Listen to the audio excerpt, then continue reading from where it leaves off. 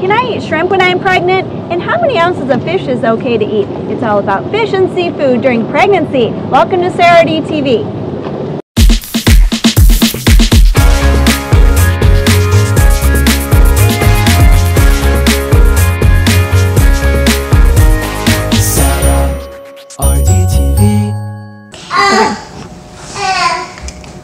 If you're pregnant, you may have heard that eating certain kinds of fish and seafood is good for the baby, and then other kinds are not so great. So I just wanted to clarify a few facts when it comes to seafood when you're pregnant.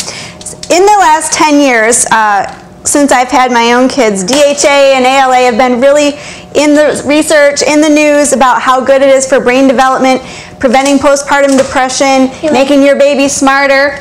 All sorts of good stuff. But you know what, ladies? Too much, again, is not always best. And I'm meeting a lot of pregnant women who are taking a prenatal vitamin with the DHA in it, taking fish oil supplements, and eating a couple servings of seafood a week.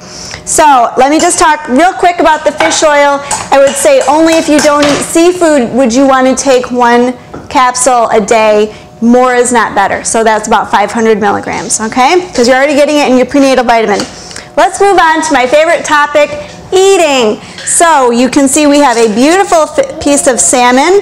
And salmon and any kind of small fish, any whitefish, catfish, tilapia, small cods, just think the fish that are small in the sea, they have less amounts of mercury. So the mercury is the toxin that can build up and not be so good for the baby or for little kids. So fish that we don't want to eat are what? Shark, the big swordfish, tilefish. So those are the ones that we really want to stay away from. So if you want to eat salmon, alligator is actually a reptile, so that's okay to eat. But if you eat salmon a few times a week, 12 ounces on average total, that's considered pretty normal. Alligator? Yeah. It's bumpy. Yeah, you scale it first. And then, of course, anything small in the ocean, that's all your clams, your scallops, lobster, shrimps, are very low in mercury, so those are totally fine to eat. Fish? Yeah, so just make sure they're not fried because that gives us extra fat calories that we don't need. But awesome source of protein, healthy fats.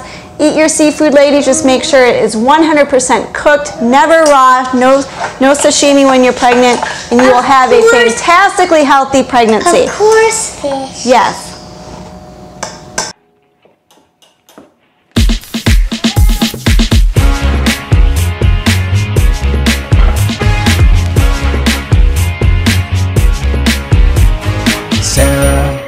SarahRDtv